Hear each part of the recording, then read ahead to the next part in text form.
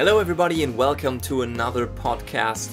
Today I'm talking to two people behind the soundtrack and the sound design of the recent indie hit CrossCode, respectively. Now, don't kill me if I mispronounce anything. They're Deniz Akbulut, the composer, and Teflora, or aka Flora, who was in charge of the sound design. CrossCode, of course, is a JRPG, action RPG game that recently came out. We did the interview, I think 2 months ago. It was a crazy time, didn't get much time to edit at all. But now it's done, and I really hope you enjoyed. I think it's a little bit of a different episode in so far that those two guys are part of the core team behind the game. So they really have insight into the development process and are very close to the whole development of the game and have been on board for years. So I think that is an interesting angle which I try to expand upon a little bit in the interview. And without further ado, here's the CrossCode audio team.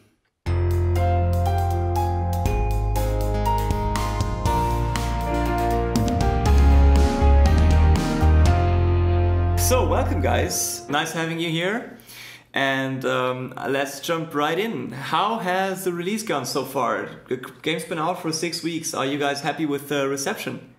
I am, pretty much. I would, Deniz. It's been pretty alright, I think. Like, it sold pretty well as far as I've heard. Yes, and we got a lot of very positive feedback, and especially for like first indie game, it's really good.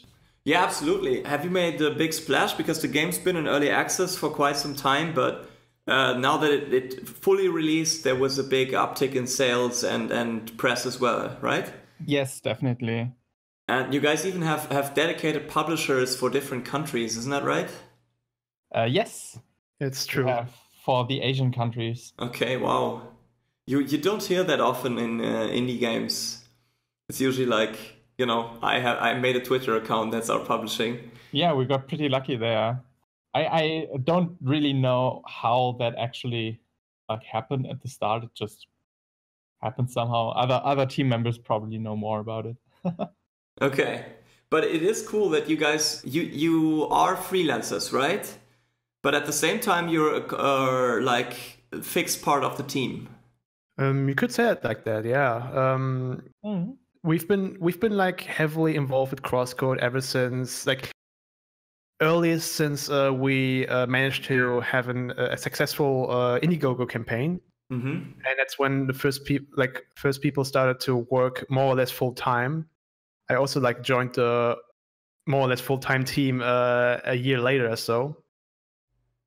That was Indiegogo, I think, was 2015. Yeah, I believe so.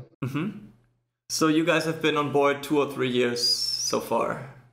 We've actually been longer than that on the team. It's just before that we basically used our free time to work on the game, like everyone did. And with the Indiegogo campaign, we got some money, and we also got our publisher, Deck 13, pretty soon after that. Oh, sweet. So yeah, we had the financial possibility to just really work on it and get paid for it and stuff. Okay, so in total, how many years has it been that you guys have started the project? I think when did you come on board before Indiegogo? Yeah, I think the first tech demo was in 2012 online. Wow.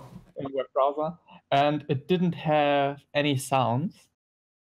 But a few months after that, we released the tech demo plus where we had the first sound effects and I think the first music too. That was I think that was early 2013. Okay, 5 years ago, more than 5. It's already late 2018. Because usually the people I talk to, they come on board quite late and they just compose a soundtrack or make sound design for a few weeks or months, and then they're gone again. How do you think the process, of being on there for 5 years, changed the outcome? Did you iterate over the game a lot? Did you change a lot throughout the years on the music and sounds that you made in early stages? Well, because we worked so long in the game, you can tell when certain sounds or music were made very early in development and very late in development, because naturally you get better at doing this. So I mean, the way the whole development worked is, since we had a early access version, and it had updates every now and then. Like we would promise our backers and early access people like more content over time. Yeah, frequent updates. Yeah, frequent updates, and we would also naturally need music and sound. So as soon as there's like a new part in the game that needs music and sounds, we're being called in, and we have to do our work too. So it's like a returning process. And before the full release, did you go back to old tracks and revamp them? Oh, there wasn't any time to revamp stuff. But okay, you had to redo some stuff, right? Like, oh yeah, right. For the music, I had to do some remake some older tracks, because way back in 2013, I was working on a different computer, and I didn't know any better, and I kind of messed up when making backups. Oh. So it was mostly because if I were to put all the music tracks in the game, there should also be like in the highest possible quality in the soundtrack as well. Yeah. So, but the only thing I had left of the old tracks were the highly compressed Akbulut files that are in the game. Oh wow. So it would have been I had to bite the bullet and redo them. Yeah.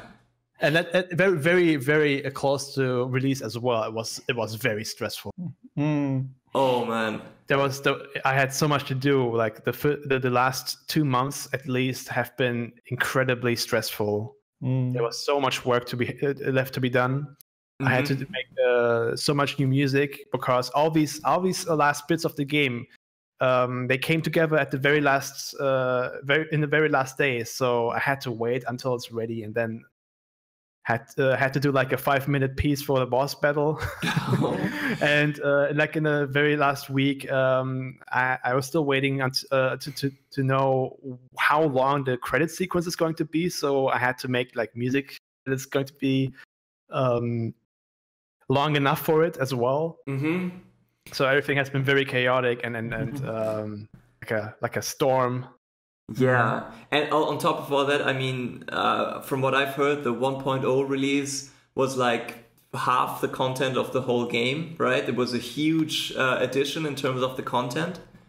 Yeah, we worked on the latter bit of the game in secret, because it contains lots of spoilers. And we were, of course, very anxious to see how people will receive that. Because the early access version actually you can play the first half of the story, but once you reach a certain point where it actually gets really interesting in the story, the game ends, and the part after has been the part we've worked on for so long now, and it's great to be able to show to show everything we've worked in secret, because a lot of stuff in the latter half is stuff we're really proud of. Just in general, you could say that the content over time of our development, and so over time in the game too, got better and better in quality, I would say. Like we learned a lot of stuff on the way, and I think everything from story and graphics and environment and sound and music gets better and better.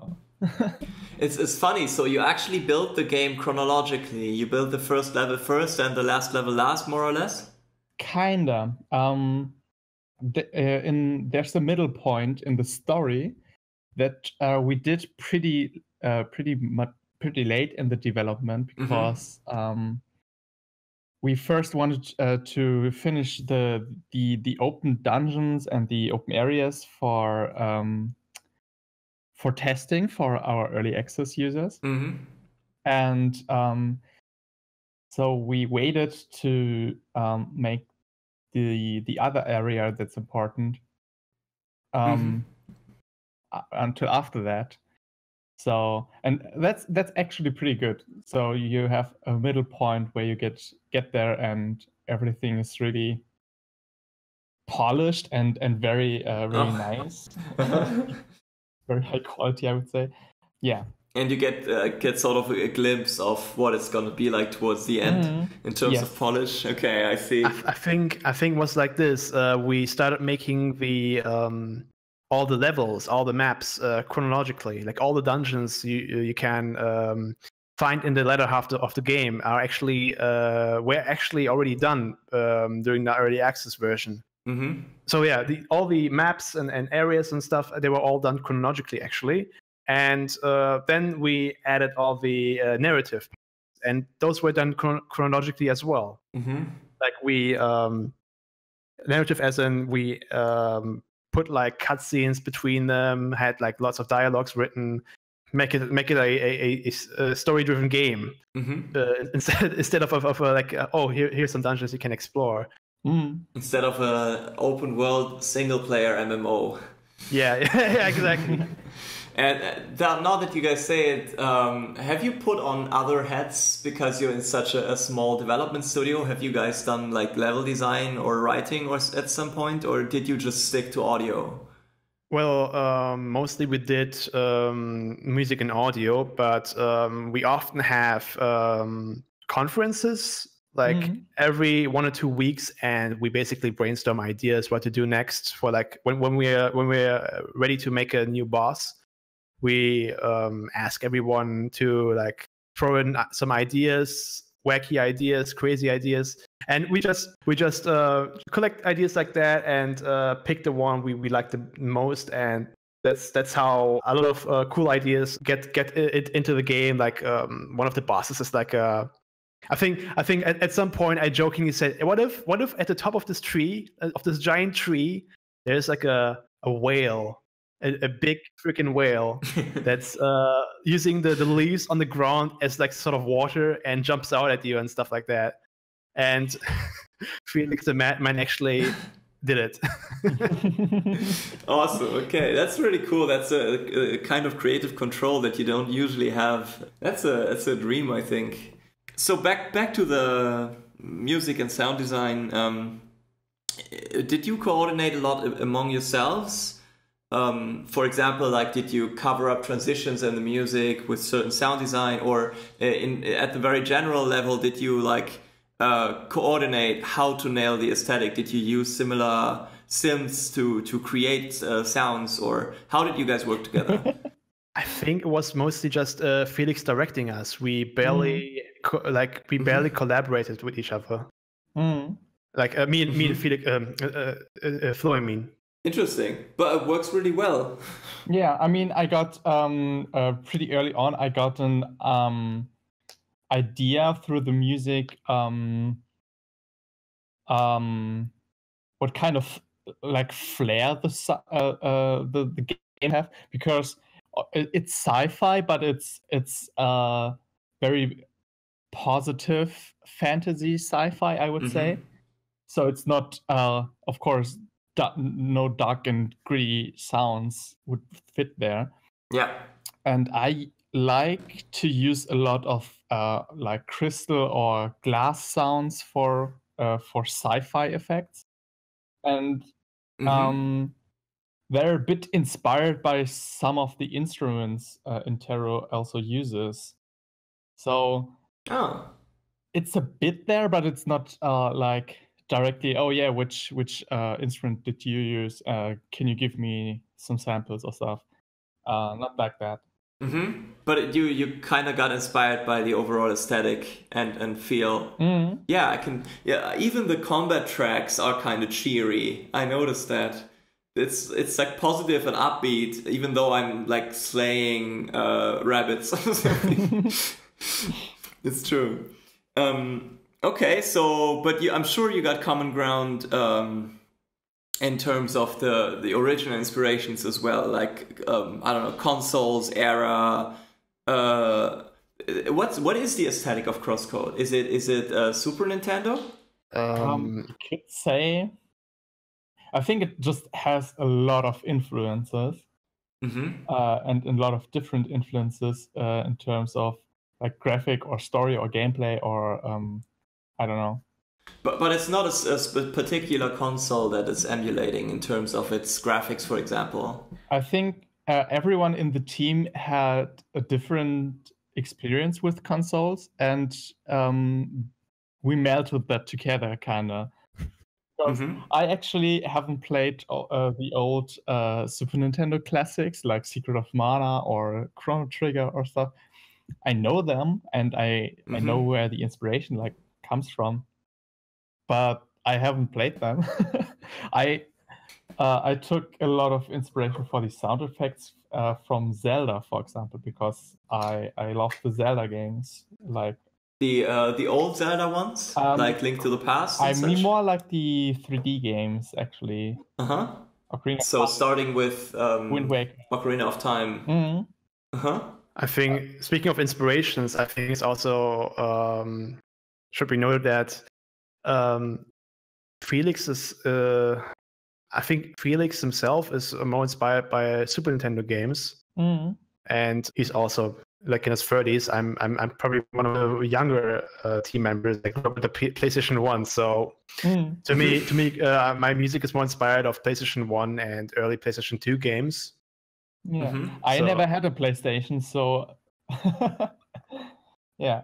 Oh, yeah, I had a PlayStation 1 and 2, but that's also my kind of era. The first one I had was a Nintendo 64. No, the very first one was Game Boy Classic, actually. So are there any particular games, Deniz, that you you would name in terms of inspiration?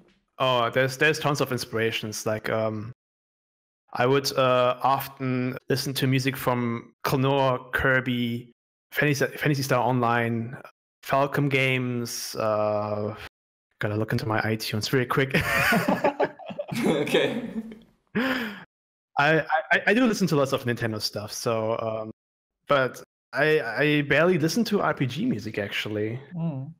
So maybe you won't get this kind of typical JRPG kind of sound with CrossCode. I would like to point out one game that inspired me a lot in terms of sound design, and that is Overwatch. I fucking love the sound design of Overwatch, and, especially an element later on called the wave element. We decided pretty early on the element, and I think it was 2013, and dubstep was very in, and the thought of having a dubstep element was very funny to us. And then came Overwatch with the hero Lucio, and it's pretty much exactly the sound I wanted to have. Lucio, is that the guy on rollerblades? Yes, he has a sound wave gun. Oh yeah, he can blast you off the cliff and such. I remember. It's the sound he has is not the aggressive dubstep sound. It's not like yeah. It's more like right sounds. So it's very nice to listen to.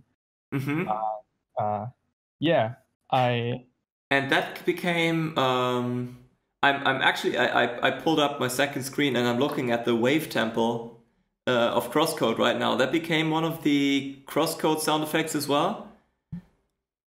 This subs how did the dubstep aesthetic end up in CrossCode? It's used for wave is kind of a natural energy, you could say. So you have things like teleporters, or you can shoot balls through the walls.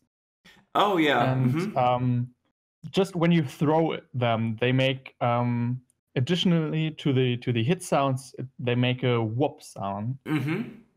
and it's just layered on top of it. Oh, cool.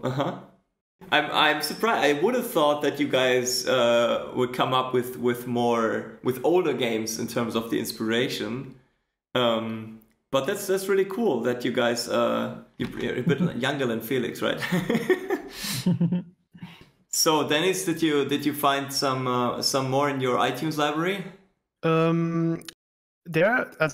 I listened to a lot of Rockman EXE Transmission and Pokemon Mystery Dungeon while I made the soundtrack. I also listened to a lot of Final Fantasy 9. No, not 9. 11.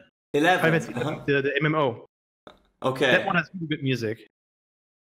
I didn't play it. I played 9 and 10 a lot, but not 11. I never played 11 as well, but I listen to the music often. Oh yeah, I got that with some games as well. I see. So, but if you're not really trying to emulate a certain era or console, then you didn't really impose any technical restrictions on yourself when making the music or sound effects, did you? No. Oh, I kind of did. You did.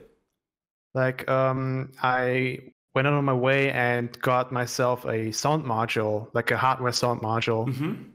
Like way back in the PlayStation era, in the PlayStation 2 era even, they used, instead of virtual instruments, you had rack synthesizers, and these like contained all the sounds you would use. And these types of sounds are, you cannot find them as virtual instruments. Well, most of them you won't. So I got myself like a Roland Integra 7, which has all the, like, it's a late module actually, but it contains lots of sounds that were inside modules that were popular during the 90s and early 2000s, like a JV 1080 and a XV 5080. Oh yeah, I saw that you tweeted about that the other day, that you might not be able to take it with you to Japan or something. Oh yeah, if I were to move to Japan, I probably have to sell my Integra 7 because even though it's it's an expensive and late module, they didn't really make it compatible with like it's like the power supply isn't 50 hertz and 60 hertz compatible. Oh, okay, that's a shame. It's kind of a bummer. That sucks. Yeah.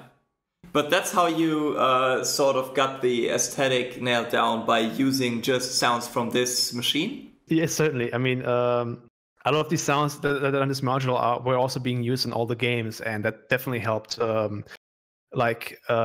establish that sort of old school aesthetic. Very cool. How about you, Flora? Did you use certain hardware? No, I use just my microphone and my computer and FL Studio. So it wasn't even synthesis. It was like, did you do Foley work? I combine a lot of Foley work with synthesis. Okay. That's basically my go-to design process, because the synth gives me a lot of control about the core of the sound, I would say. And the Foley gives me an organic sound. And makes it more natural, basically. I put that on top of each other, basically. And often many layers on top of each other. Sure. Because you can always make it more interesting, right? Yeah. But yeah, I don't. The only thing I have to think about is making the sound mono. At the beginning of the development, I didn't know that. I used to make stereo sounds, and stereo sounds are a lot of fun to design because you can create unique experiences to listen to. But if you position sounds in the game with positional sounds, it messes everything up. Oh, okay. So for certain sound effects, I have to restrain myself to mono. like footsteps or waterfall sounds or stuff like that. But that's basically the only restriction I have, and I like to work freely around. And for the recorded sounds, did you how did you get them to sound lo-fi? Did you like crush them in some way to get them fit the aesthetic? I haven't used lo-fi a lot. Okay. There's maybe a few sounds, like the teleportation sound is one of the first sounds in the game. But I used it's made up of a lot of little bits and chips. And, it's just a cymbal sound stretched very long with a specific algorithm that adds a lot of what's it called? Artifacts? Artifacts, yes, exactly. Yeah. Awesome. But yeah, I didn't like want to use Bit Crusher or something to reduce the quality of the, or fidelity of the sound. Yes, just to fit an aesthetic, because I think CrossCode is like a mixture of a lot of things, and it's like with the graphics too. We use a palette and have pixel art graphics, but we don't restrain ourselves to certain colors or something. We use the full color spectrum. We use as many colors as we need to. And in the same vein, there's some naturalistic sound design in there. Yes, exactly. Very cool. So if you say you didn't really, you did use synthesis, did you just use software synths? Just a lot of the basic plugins of FL Studio I just use. They're pretty good. Yeah, actually, that's what I always like to say. It's, you gotta be able to use the things you got. I make a lot of music with some of the pre-built synthesizers that just come out of the box with Cubase, and they sound really nice. You don't need something really expensive.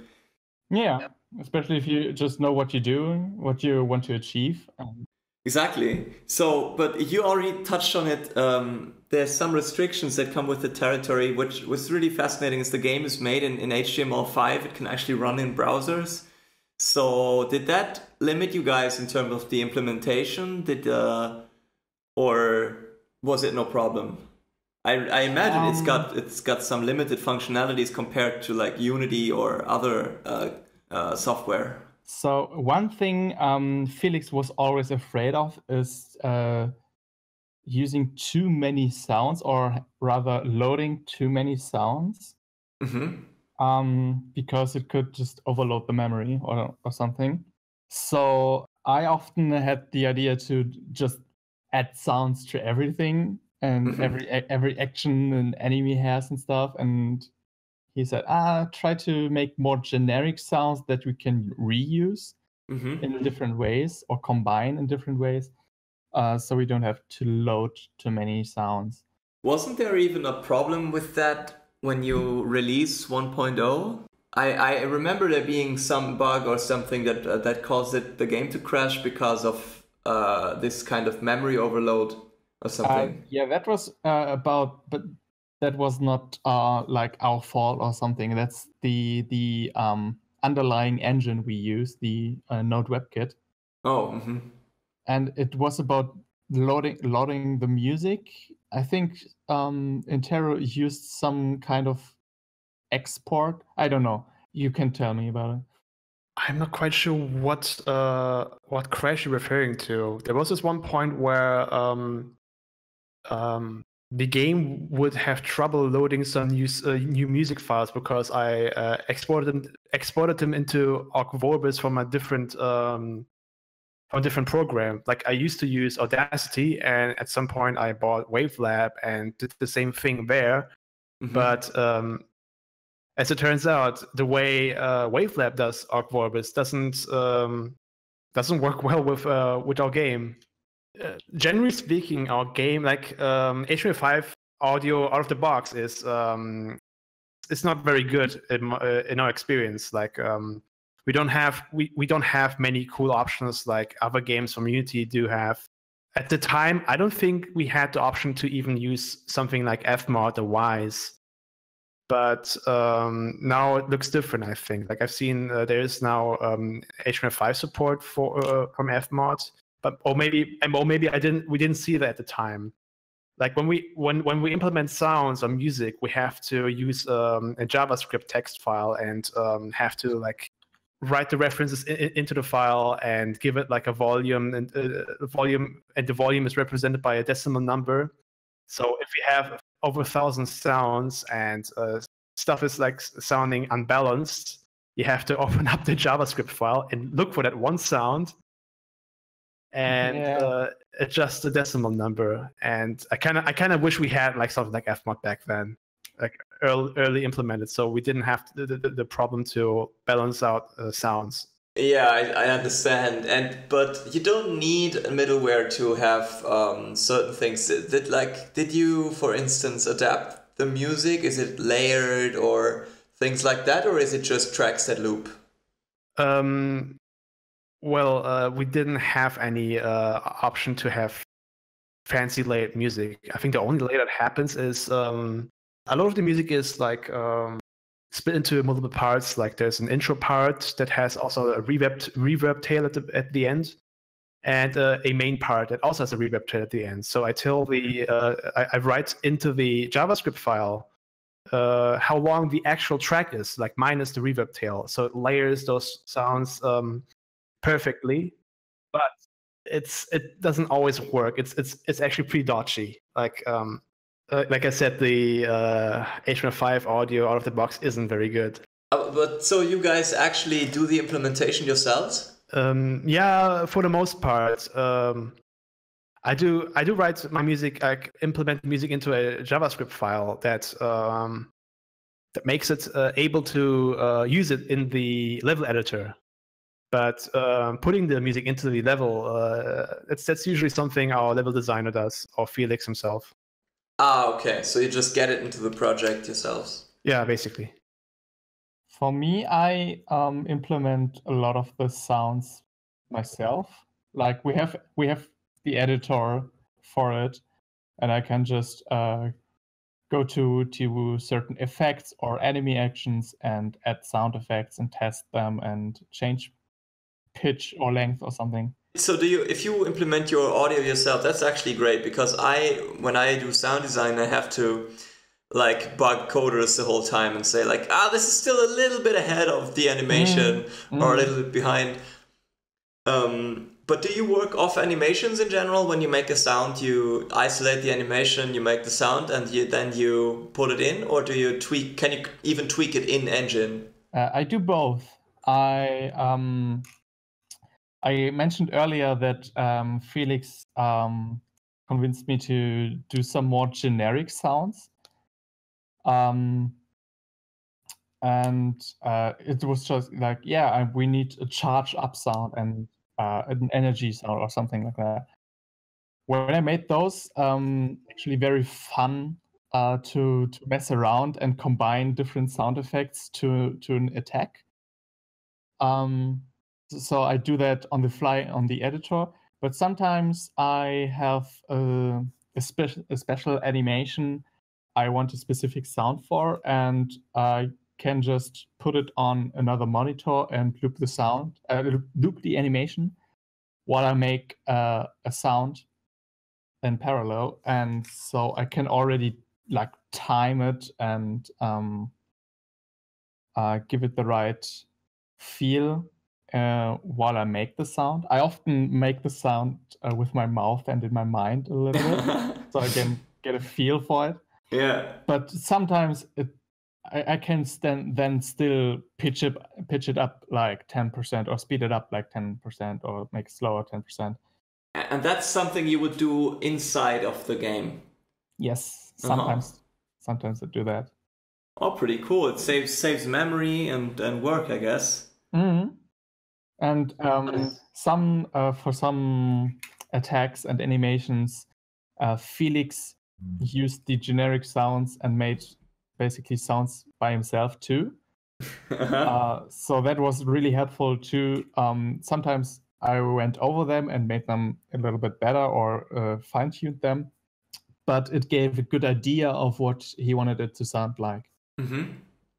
And Cool. sometimes he had very creative ideas. He took some sounds and slowed them down to like 30%, and it sounded really good and stuff. It's really cool. All right, that's a lot of technical stuff. Let's get back to the more creative side of things.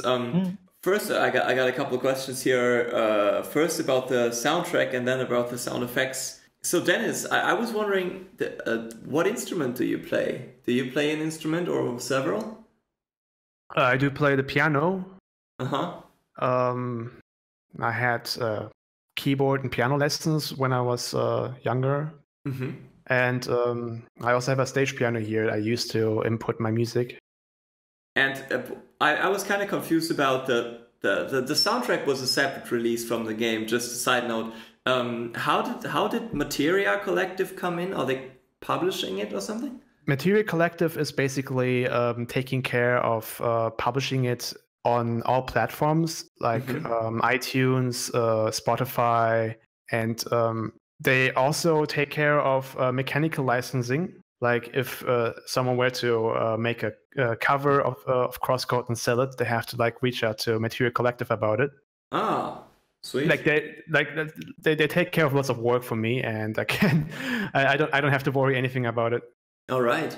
And you made a physical CD is being made by First Press Games.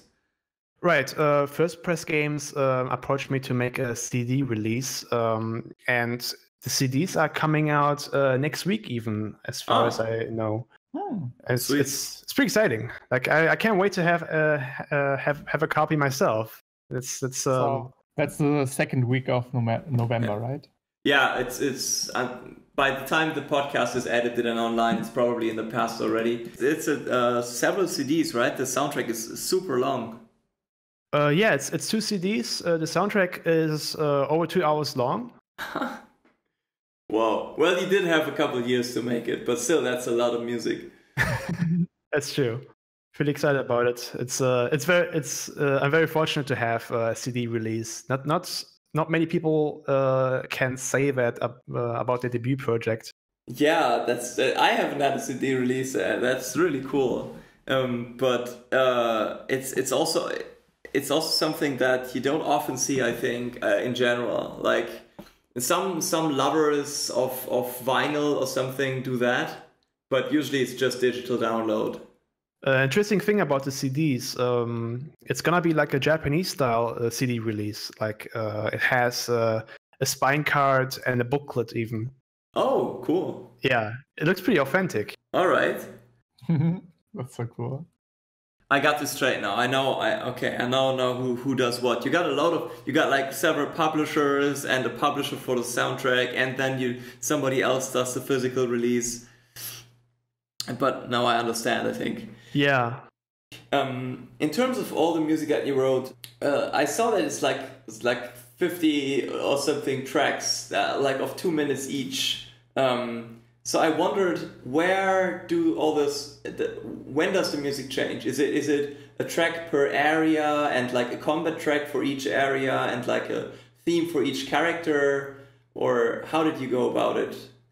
Well, every area has its own theme, but not every area has its own battle theme. Like we do have multiple battle themes, but they're not divided into areas, more like into intensity, vibe, more likely. Not every character has its own theme as well. Like I don't think we even needed many character themes because every cutscene would have like a certain vibe, and I would emphasize that vibe with a cutscene track instead of making a character theme. That's how you reached over 2 hours of music, because you were always like, this is some very specific mood I want to capture with this track, so I'm gonna write a new one.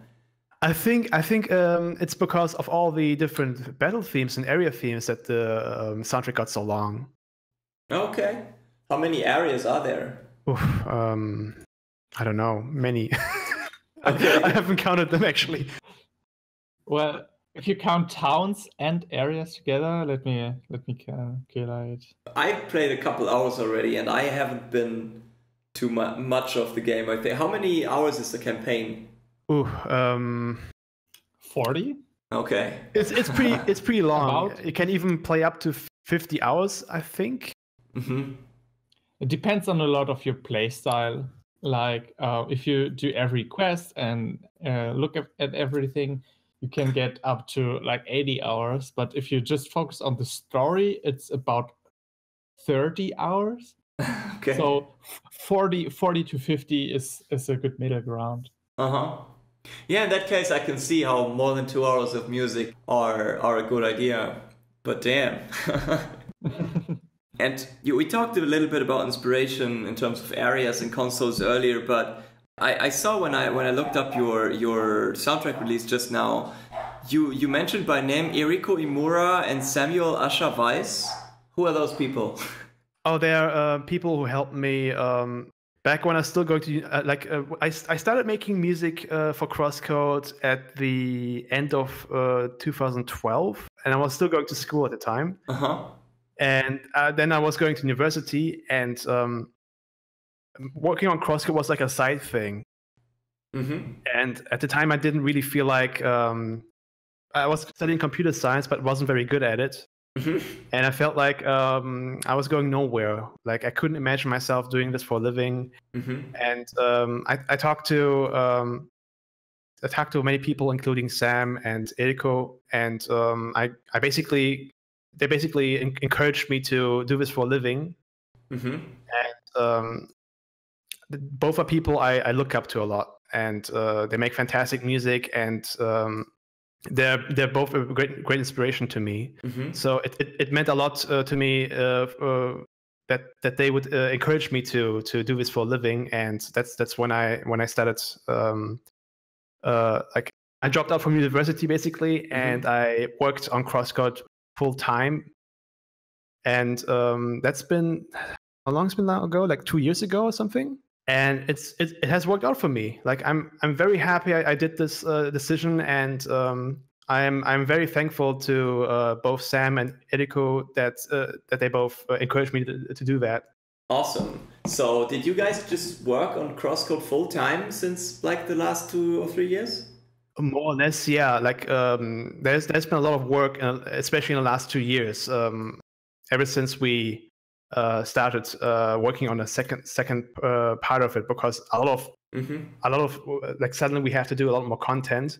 For me personally, there was like in the middle of the game there was a part that needed a lot of music in succession. Like there's a new track, and after there's another track, and after there's another new track.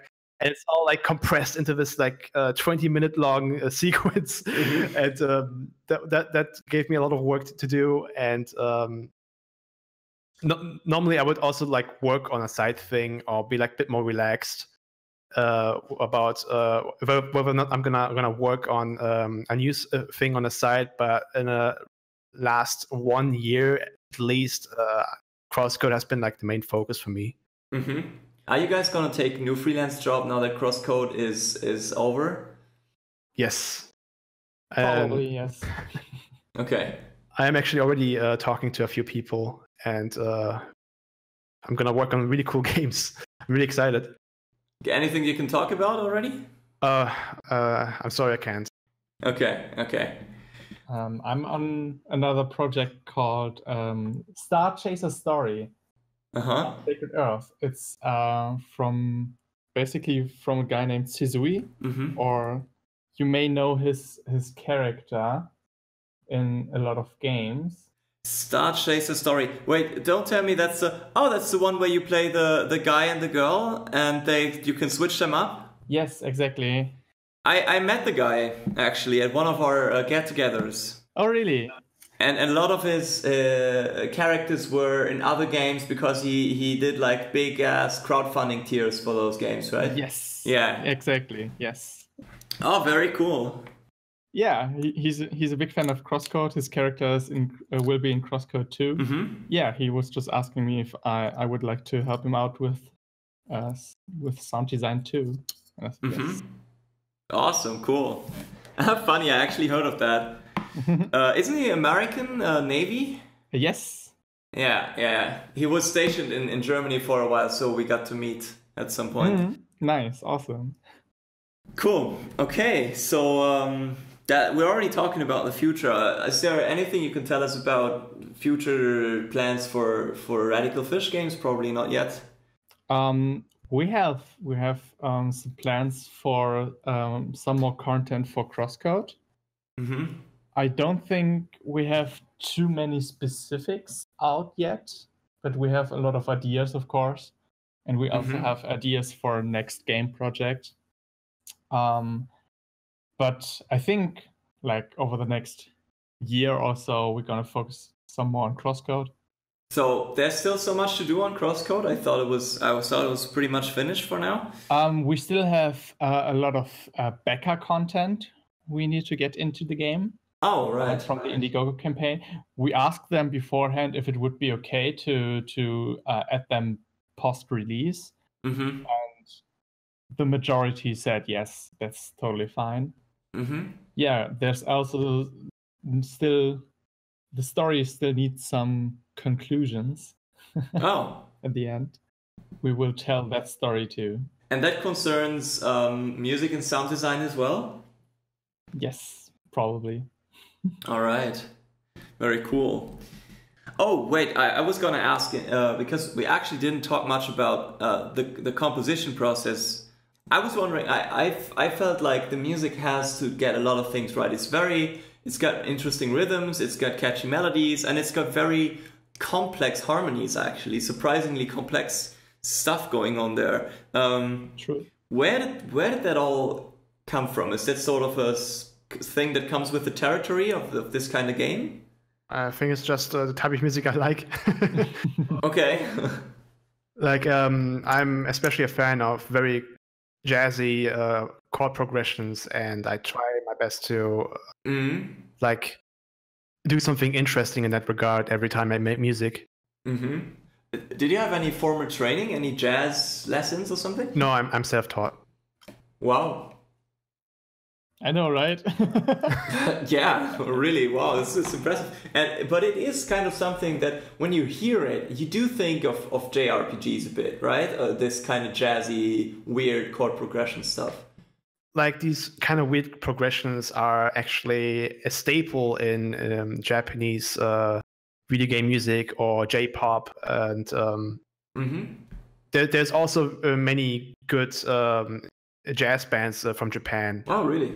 Or more like, I should say, fusion. I'm more like a fan of fusion, actually, which is like we could say it's like jazz rock. And I try my best to like get that sort of influence into my music, and I personally really like that sort of style. And also the video games I listed as inspiration also go for that sort of complex harmony thing for the most part, I think. Can I ask, like, where do you know the actual all the chord progressions and stuff? How did you learn that? Did you just listen? I often analyze music by kind of reducing them to their chord progressions, and like a cheeky trick I do when I try to play along a track is to transpose my keyboard so that I'm playing on C major.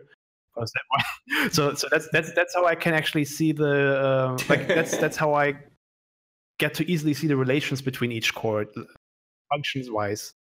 And that kind of speeds up the process. Yeah. It's probably not very healthy, so to say, to always play in C major, but that was at, very early on. That was a very helpful boost to making progress in that regard. Sure, I mean that's all you need. You're not required to be able to play it in like the weirdest key. But now that we're getting into the nuts and bolts of it, So did you extrapolate any rules? Are there special optional notes or special relations between chords that are very typical of the genre? I haven't really thought much about it. Okay. I mean, there are of course some rules when I want to go back to tonic for a looping part. I often just go for a dominant. Like I'm moving towards a dominant chord and try to see which version of it will suit best. Stuff like that. Like. But that's very general, I think. But I often. Oh yeah, right. I often use like 7th chords, 9 chords, and that often gets this type of sound I'm looking for. Mm-hmm. And there are many cool things you can extend chords, and I try to get as creative as possible when I'm trying out stuff. There's of course lots of experimentation involved. Yeah. But there's often also very basic chord progressions you can kind of tweak to your own liking until it sounds original enough to stand on its own. By adding optional notes or by replacing some chords with some equivalents? How do you spice it up? Yeah, so to say, like for example, like there's what do you call them again? I'm my music theory vocabulary is kind of rusty. Okay. Like you can of course substitute certain chords with other chords. Like what's it called? Tritone substitute. Yeah, that's what. Yeah. Like in J-pop, there's many classic progressions, like stuff like you start on a subdominant and go down to the tonic, mm-hmm. and you can kind of start like that, but then kind of break it up into something completely different, original, and it takes some experimentation to get something completely new that doesn't sound too foreign or weird, but mm-hmm. still familiar and fresh. That it's actually pretty interesting. Mm-hmm. Do you ever like modulate the key or switch it all together mid-track? Within a single track, you mean? Yeah. I don't know. I used to do that early on, I think, but it's not really necessary to change the key mm-hmm. to make something interesting, I think. I mean, if I do change the keys, it's usually to relevant keys. Like if I from C major to A minor, yeah, mm-hmm. stuff like that. But I'm not, so you keep the tone and material. I don't really keep track of what I do actually. I just do what sounds good and see from there. That's very good actually. I think that's better advice than it may sound like at first, because I often try to stick to, or I'm often limited by certain schemes and chord progressions, and like everything has to be 4 or 8 bars long and stuff like that. But it's actually kind of cool to not really know where you're going with something. You just do it because it sounds cool. And I think that's really liberating and makes the music as interesting as it turned out to be with CrossCode. So I think that's a good piece of advice, actually. I think it's like when I learned music theory, I would try to see how I could use it to making music, but I learned later on that music theory is better used to analyze music and not to use it to make music. So it's making mm-hmm. music to me is more like you just trying to find out something that sounds cool, trying to express yourself. It's not a science, it's not mathematics or something that this chord has to go into this chord and stuff like that. You just try out stuff and see if it sounds good, if it sounds like your style. Mm-hmm. Like I would also say like music is more like a language you speak, and with each piece you analyze or each experimentation you find something new you could use. You basically extend your vocabulary, and oh totally, yeah. Mm-hmm. And in the end, when you're like improvising or trying to come up with a new track, you rely on that vocabulary to make something new, mm-hmm. to tell a new story, so to say. If you were to like compare making music as to writing a book. So that's how I kind of approach making music. Yeah, you put another, like I would have said, it's like putting new tools in your toolbox. But absolutely, I understand that approach. Excellent, yeah. Then let's turn to the future plans. So are you actually moving to Japan, Deniz? I plan to. Like it's been a long dream of mine, and I've always telling myself when CrossCode is out, I'm gonna try to go to Japan and look for clients there, because to me, like when I was growing up, I played lots of Japanese games, and I always wanted to work on on such games. And here in Germany, I cannot find such games. Sure. Yeah, I mean, you work remote anyway, so you could try to find Japanese clients from Germany, no? Yeah, that's true. I work remotely. However, many people like peers, they find their clients through meetups or conventions. Oh yeah. So there are certainly clients you can find online, but you can find more clients when you're actually in an area in a big city that actually has an active game development community or industry. Absolutely. Yeah, that's also a good piece of advice. Right now, I'm living like I'm living like 2 hours away from Cologne. It's pretty hard to find dev meetups from here without having to go through like a long train ride. Yeah, nah, it sucks. And even then, it's not gonna be the kind of games that you want to do. Yeah, that's most likely true. So it's kind of hard to find the right kind of games where I would certainly fit into. So my best luck so far has been through social media, through the internet, to find new clients. And I'm hoping that when I move to Japan, where the roots of my musical style and my tastes, I would find an easier time. That I have an easier time finding interested clients there. Yeah, but it's of course a big risk I would take. So I'd rather want to try it now while I'm young and I can risk stuff. Yeah. Than do it when I'm too old to. Yeah, I understand well. But you guys are gonna stay on board for future Radical Fish projects, I assume. I would hope so. Definitely. Depends on Felix. Yeah. Okay. I think he plans to involve us in his next projects. Okay, great. It's including the backer content. Yeah. Of course. True, but you mean you have to be around for that at least. And you always do live streams on Sundays, right? Saturday it is now, I think. Oh, on Saturdays. Yeah, it used to be Sundays. Okay. Are you guys always there? Sometimes I'm in the chat, but in the voice chat I'm very, very seldom. Okay. Oh, you can rarely find me there these days.